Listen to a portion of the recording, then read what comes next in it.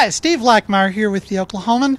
We had a 4-hour marathon meeting of the Downtown Design Review Committee this morning, where there was quite a contentious discussion over plans by Texas-based Hines to build a 27-story tower and 2 9-story garages on the block bordered by Sheridan, Walker, Hudson Avenues, and Main Street.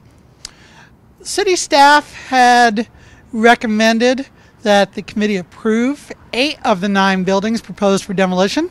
They suggested that the Union Bus Station, built in 1941, be the one building that was retained. Preservationists were none too happy about any of these buildings being torn down, noting this represented the last remnant of downtown's old retail Main Street. The buildings were once home to Barron's department store, a Jenkins music store, restaurants, shops, and that pretty much started dying off as urban renewal started coming through in the 60s and 1970s. The plan for 499 West Sheridan, which will take its place, includes a 27-story tower that will take the place of what was the old Hotel Black at the corner of Sheridan and Hudson Avenues. It has most recently been known as 1 North Hudson, an office building. It will also call for the demolition of the Lunchbox building. One of the garages will be put there, as well as the Union Bus Station, where the garage will also replace. We'll have another garage at the corner of Main Street and Hudson.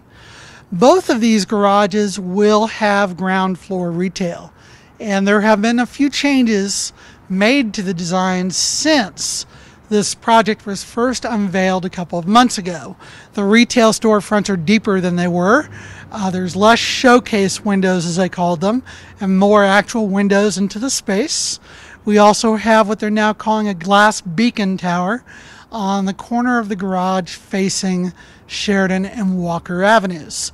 Committee members voiced a lot of concern about the traffic that will be produced by this development, and another development proposed across the street for a new OG&E headquarters and residential towers.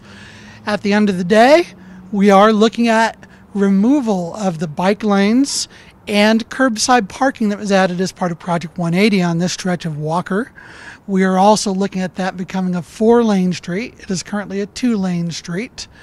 And we will also have, admittedly, a pretty dead area on Walker between Sheridan and Main Street. This is one detail that was not really debated by either side. We had an interesting discussion by proponents of the development, saying Oklahoma City has done a good job in preserving its historic buildings.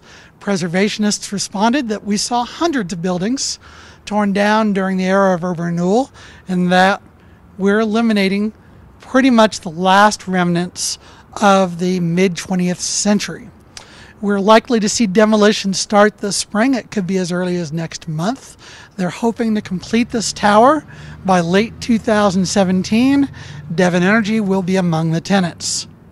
For more information and news about downtown development, you can follow my stories in the Oklahoman and on News OK, and on my blog, OKC Central.